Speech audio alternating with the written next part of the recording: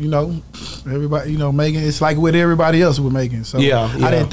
I thought everybody in Houston kind of understood and like would never get into that because they all know like she not even from Houston. That's what I put asked you. I seen something say, well, how did you, she rep Houston though. Yeah, you didn't come to Houston until your senior year in high school. Yeah, we on Boss Talk 101. Yeah, we gonna talk. I'm gonna set this thing He up. think you playing. Yeah. He think you playing. They do. So now I gotta ask you this though. I see you go in because Sauce Walka, something was said on that part. What was that about? Well, you know, to me, that's always like. Cause he riding with she put Megan. the project. She put the project out. She ain't been in Houston or whatnot, so she want to come and try to find out what's hot in Houston right now. And, you know, they choose Sauce Walka. Meanwhile, you know, they wouldn't care about none of that type of stuff. But you know, it's the clout thing. It's the whole clout making. It's the clout thing. I didn't think he'll fall for it, but you know what I'm saying? Cause you and him, y'all had just, I heard you say on the thing like we just seen each other. Yeah, like we cool. I didn't think he'll do nothing like that, but you know, it's the clout, and I get it. You know, everybody, you know, Megan. It's like what everybody else was making. So I thought everybody in Houston kind of understood and like would never get into that because they all know like she not even from Houston. That's what I put asked you. I seen something say, well, how did you? She rep Houston though. Yeah, you didn't come to Houston until your senior year in high school. You know, so she wasn't born and bred in Houston. No, sir. You know what I'm saying? And everybody knows it, but since the clout, you know what I'm saying? It's so huge. Everybody, she stamped, see Houston. But how old was she when she came to Houston?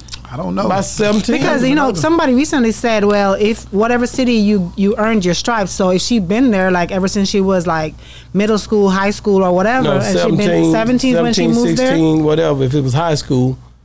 Yeah, but like normally 16, they say that's where you rep. You know what I mean? Nah. I done seen cats get into it in neighborhoods, and the first thing they say is, "Man, he ain't come over here till he was in the first grade." Yeah, I'm from East Texas. He ain't from over here. No. He ain't come to the first grade, second grade. He from over. You know what I'm saying? Yeah. So the senior year in high school, shit, that's way past. So you know what I'm saying? I know like, some people you a whole citizen. Was she from San Antonio? Yeah, and I said ain't nothing wrong with being with San Antonio. You know, hey, but just know.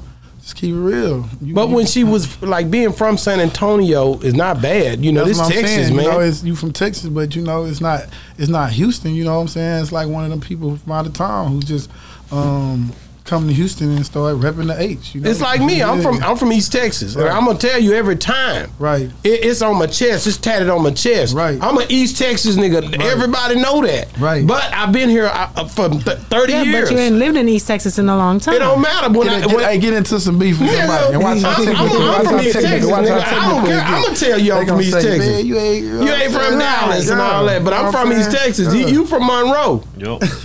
You from Louisiana. Yeah. But I like where I'm from. I ain't tripping. I'm gonna tell you exactly where I'm from, and I stand on it. Hey, me too. The natives love you, and they San Antonio love you too, man. But at the end of the day, I'm from Texas. See, that's the whole game for me. I ain't tripping.